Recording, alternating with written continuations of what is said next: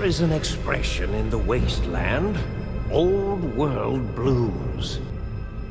It refers to those so obsessed with the past they can't see the present, much less the future, for what it is.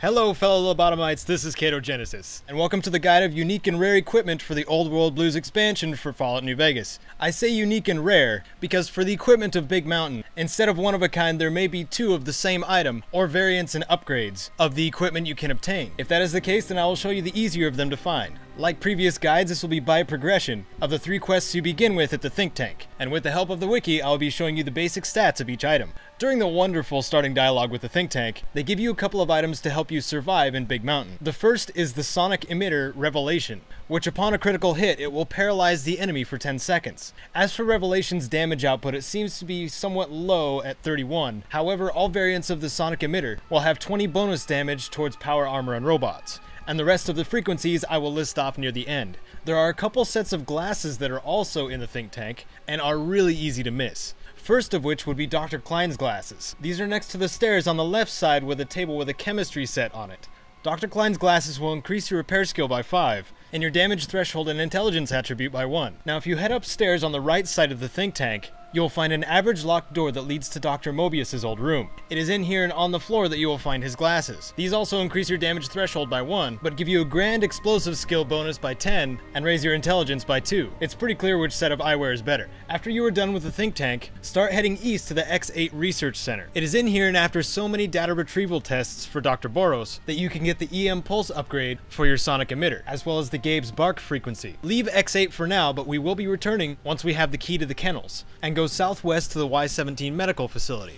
Once inside, next to the auto dock that is taking center stage, will be Christine's COS Recon armor. This slightly darker, unique set of Recon armor has an increased damage threshold by 2 to 19, and raises your sneak skill by 5. Now that energy barriers are no longer a problem, right at the entrance to the room with the holding cells, you will find one of the 2 existing Sterilizer Gloves, the other being found on a unique enemy called Super Ego. The Sterilizer Glove is one of the 4 variants of the Scientist Glove, has a base damage of 21, has a lowered critical multiplier from 1.5 to 1, but as a nice trade-off, a critical strike with this glove will set the enemy aflame. Being a fire-based weapon, its base damage is affected by the Pyromaniac perk. It may be too hot to handle for some, but not for us couriers. Next we go to the Hazmat testing ground to the northwest of X8. At first glance you'd think you saw a ghost, and though it says there is a required passcode, with the EM Pulse upgrade you won't need one. The suit itself will give you a damage threshold of 11, and an outrageous poison resistance of 85, while the cowl will give you a damage threshold of 2 and night vision. Imagine wearing that for decades. Forgive me for jumping around, but we now head to X13 Research Facility to get us some Mark II stealth armor. From the entrance of X13, take care of that energy barrier with your Sonic Emitter. In this small storage room, you will find the key to the kennels of X8 in a suitcase. Continue forward and gather up the gloves, boots, and chest piece of the Stealth Suit Mark II. You may think this is far too easy until you learn about its firmware upgrades and the fact that it has a personality. You're my best friend forever. The stealth suit begins with a damage threshold of 14 and a sneak bonus of 15. Take part in all of the tests and you're rewarded with a firmware upgrade for each. If you complete all of them, the suit will provide a sneak of 25, a bonus of 1 to your perception and your agility, and increase your movement speed while crouched by 20%. There is only one statistic downfall to this armor. It is that this is medium armor, so sadly light armor perks will not work with the Stealth Suit Mark II. Even so, this will keep you well hidden, well protected, and healthy. After you finish in Test Area 1 of X13, notice adjacent to it is a locked room marked Test Area 2. If you have a lockpick skill of 75, you can let yourself into a room that looks like this. Still embedded in one of the skeletons is a Protonic Inversal Axe. This is not unique or rare really, being it can be found on enemies at random. However, this is an upgrade from the Proton Axe, as it does 8 more damage with a slightly higher AP cost, and like other electrical weapons, does 50 bonus damage to robotic enemies, and 20 extra damage to enemies in power armor. We now go southeast to the Z43 Toxins plant to pick up one of the 2 existing Corrosive Gloves. Just inside you will see it on the right on a shelf. Being another one of the special glove variants, at the same base damage of the Sterilizer Glove at 21, the Corrosive Glove does acid damage upon a critical hit, at 2 damage per second for 5 seconds. Unlike poison, which affects only living things, now you are not limited to which faces you can melt. If you head south from Z43, you may soon notice two massive cannons marking the location X7A left field artillery launch. There are not really any uniques, rares, or variants here. However, if you test fire one of the cannons, it will open up a crater that will have something loot-worthy within. For now, head southeast to the X2 transmitter antenna array for the last item you need to bring back to the think tank. At the very top of this array, you will locate the X2 antenna. What better use for a bulky antenna than to beat things with it? The X2 antenna has a base damage of 65 and has that lovely natural shock damage bonus, a critical damage of 23, and a standard critical percentage of 1. I don't think any opponent would want to be on the business end of this antenna. A short distance northeast of X2, you should see what looks like a warehouse called Higgs Village. Upon closer inspection, you'll notice that these are the houses of the scientists of the think tank, long abandoned since they took up their new forms. What we're looking for is in the house marked 101. Upstairs in the office you will find Dr. Klein's glove, and in the bedroom you will find his scrubs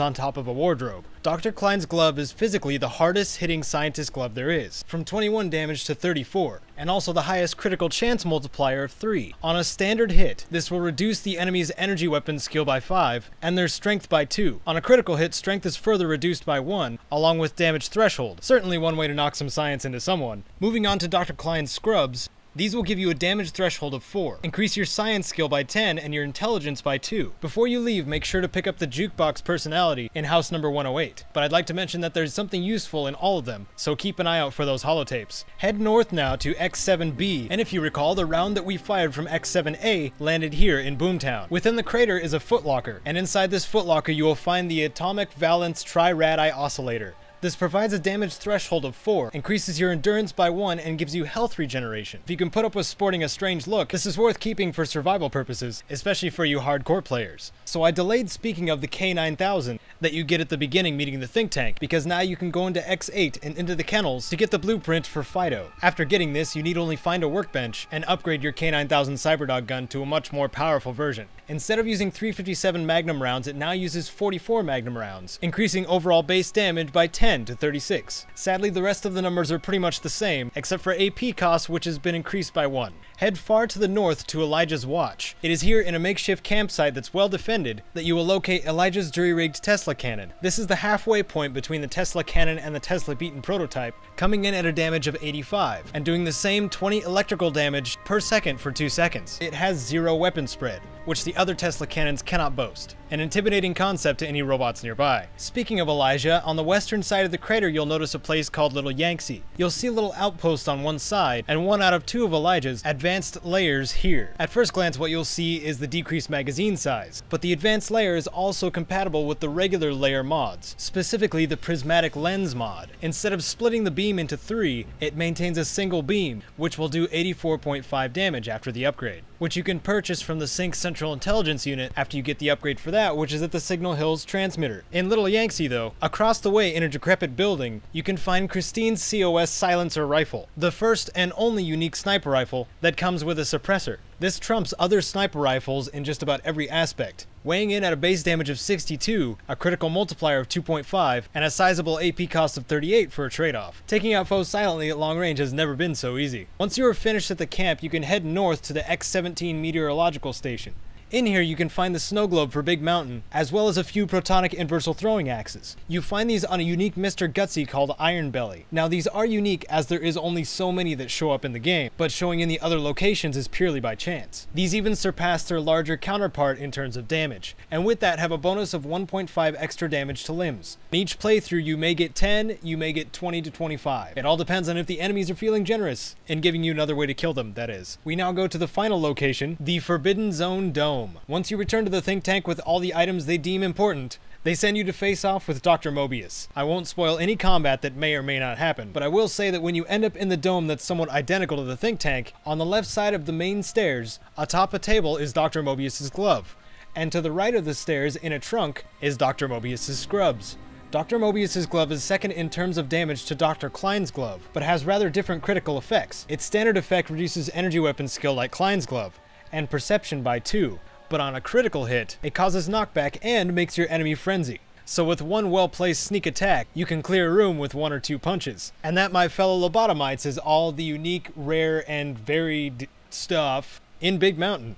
But we're not done yet. There are a total of 5 frequencies for the sonic emitter. Revelation, the one you start with, was already covered. Gabriel's Bark, which you find in X8, creates a knockback effect on a critical. Opera Singer is found in House 108 of Higgs Village and dismembers your enemy upon a critical hit. Tarantula, found in House 00 of Higgs Village, causes your enemy to burst into flames on a crit, and sometimes explode on a critical death and catch other enemies on fire. And finally, the Robo-Scorpion emitter frequency, found in the Forbidden Zone Dome, will cause the enemies to explode for 100 explosive damage on a critical. That's not all. At the Sync Central Intelligence Unit, you can purchase more than one sonic emitter, having 2 or more different frequencies at a time. I think you see where I'm going with this. Say you combine Revelation with Tarantula, or Gabe's Bark with Robo-Scorpion. What better environment than Big Mountain to test these out? If I seem to have missed anything, put it in the comments below, listing what it is and where to find it to help out your fellow couriers. And you know what to do if you want more content like this. This is Caedo Genesis, thanks for watching, and only one road remains.